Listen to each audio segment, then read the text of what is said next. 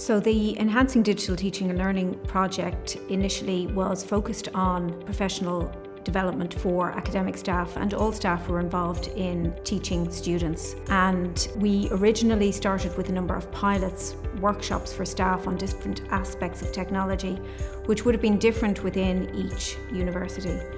But the project really came into its own when COVID hit, and we came together as a team to produce resources for staff who were really struggling with how they could continue to teach and engage students in the online environment. Digital teaching and learning is obviously here to stay, and it's not an either-or. It's not a non-digital versus digital. I think we're in very much a blended world.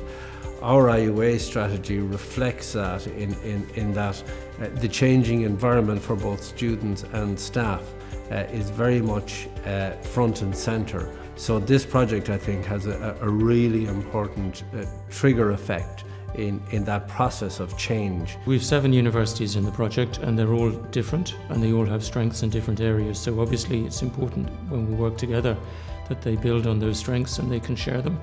Not everybody can do everything, but we can learn from each other. Over time, it has become more apparent that each of the universities has more in common than they have differences.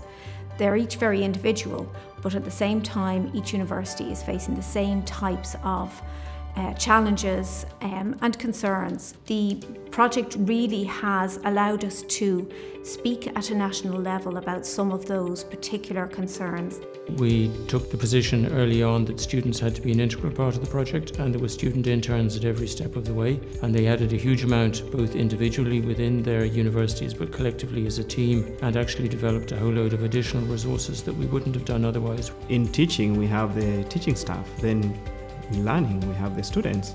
So the students are active stakeholders in the process of teaching and learning. So it only makes sense that you have an undergraduate student who is experiencing that life at that particular moment, just to come in and bring in their perspective and bring in their authentic voices and their lived experiences, because times change. Both the students working on the project were able to see each other's experiences, learn from each other, and also collaborate on what are the common issues, the common things that students come up against, and how we could adapt and use those issues to really improve teaching and learning. And then for the students within those universities, it meant things coming out of the project were not just specific to an institution, had broad appeal, and also that in those individual institutions we could really focus in on what their issues were and how to address them. So in terms of the legacy of the project, 2 of the things that were very much highlighted were the collaboration. The project has really supported the collaboration right across the universities. We would love to see that being continued into the future to ensure that the universities will continue to come together to solve the common problems that exist. The second area is around student partnership.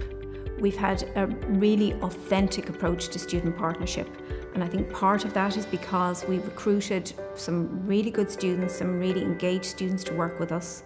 We made sure that they were paid and valued for the contributions that they have made, and I would love to see that student partnership being continued and copied, I suppose, into the future and into future sectoral projects, because I think that we cannot continue to develop in terms of teaching and learning without having the student voice properly represented.